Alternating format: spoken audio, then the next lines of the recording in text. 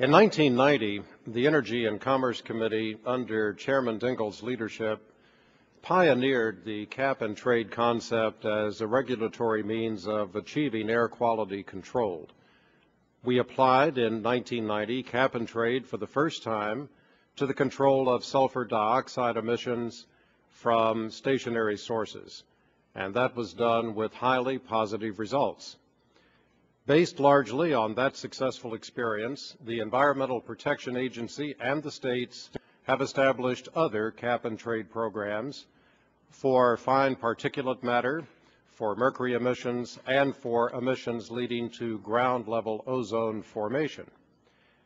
Today, the subcommittee will begin its consideration of whether cap-and-trade should be chosen as the preferred method for a nationwide, economy-wide program of greenhouse gas controls. It's noteworthy that in order to comply with the Kyoto Protocol, the European Union adopted cap-and-trade to control greenhouse gas emissions from a wide range of emission sources. We intend to gain the full benefit of the European experience with cap-and-trade in this context as we design a mandatory control program for the United States. In today's hearing and during an upcoming European visit, we will ask those who have had this firsthand experience to advise us on what the European Union did properly and perhaps what could have been done better were that program to be designed from the outset today. We will ask similar questions about the experience to date of the voluntary greenhouse gas cap-and-trade program that is coordinated by the Chicago Climate Exchange, and we're pleased to have the Chief Executive Officer of that exchange with us this morning.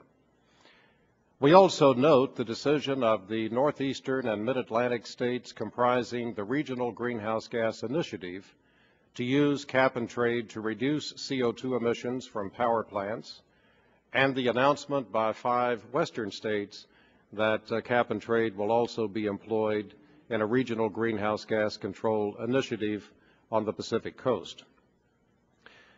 I would stress that in this subcommittee we have to date made no decisions about the method that we will adopt for a U.S. greenhouse gas control program, but obviously cap-and-trade is a major candidate for consideration for that program. During today's hearing and through further inquiries, we will be examining closely cap-and-trade as a possible choice for the U.S. program.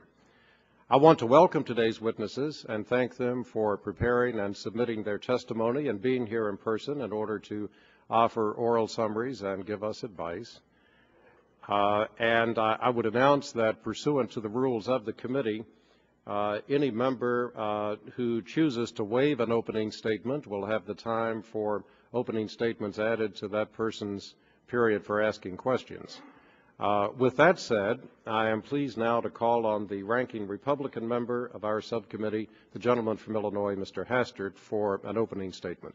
Well, thank you, Mr. Chairman, for calling.